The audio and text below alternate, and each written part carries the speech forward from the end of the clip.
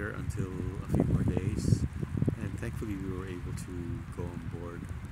And we were also supposed to board the other two ships, but I think we came at the wrong time, a bit too early. They were still busy. So Lord, I pray that you'll bless those on board these ships and protect them from harm, keep them safe.